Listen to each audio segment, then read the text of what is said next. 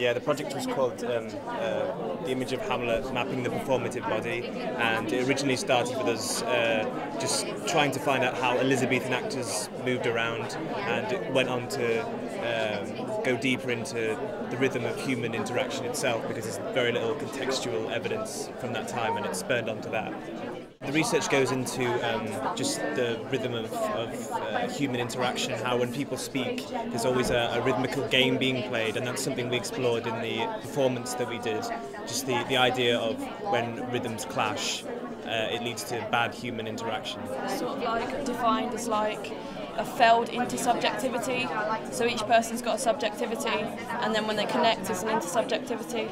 That's a good conversation, whereas you could be saying anything to anyone, but if the rhythm of a good interaction isn't there, you come out of a conversation feeling as though you haven't really connected with a person, and people need that kind of connection in order to feel good about themselves. So we looked at that through autism and Asperger's syndrome, because it's a failed model of social awareness. There's a fundamental inability to connect with other people rhythmically, and that's one of the theories about what that disorder is all about. Yeah, there was practical application. There's also a lot of reading through a lot of neuroscientific text that we had to claw through, which is difficult for us because we're acting students, we're not exactly academics, and we had to read through a lot of motor theory and about the competing ideas behind what causes Asperger's and autism, and about human development as well. We also looked at first-hand accounts, so like people with Asperger's and autism that have written books and accounts of how their social interaction is sort of different from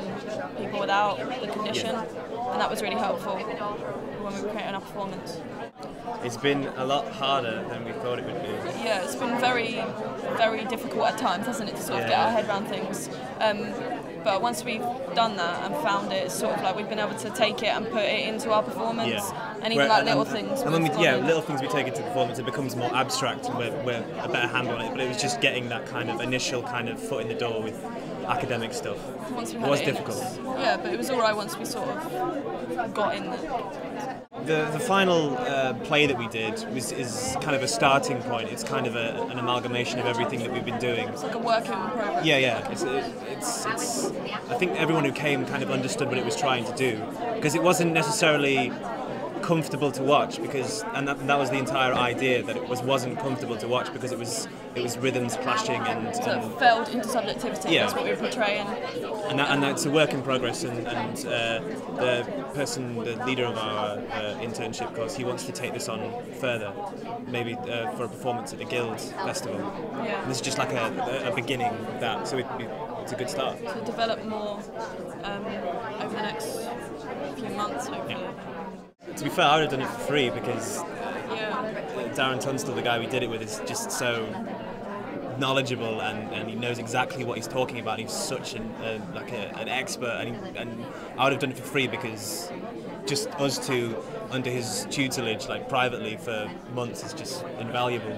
I think as well, he sort of gave us the ability to look at a piece of research and take it and put it into acting, which is something that I've not really done before. So I think it's sort of given us like a new skill. I think it's thinking about it now, it's quite strange that we took a bit of neuroscientific text and we turned it into this and abstracted it that much. And I think that's very useful indeed. Yeah, and it will come in handy in the future. Yeah. Definitely create new work. Definitely do it. I'd say it's very, very worthwhile. Like, really. You get paid, and you have the chance to work with an expert in your field, which is going to put you ahead. Yeah, it sort of really gives you a head start. Yeah. And for us, it sort of kept us going through the summer.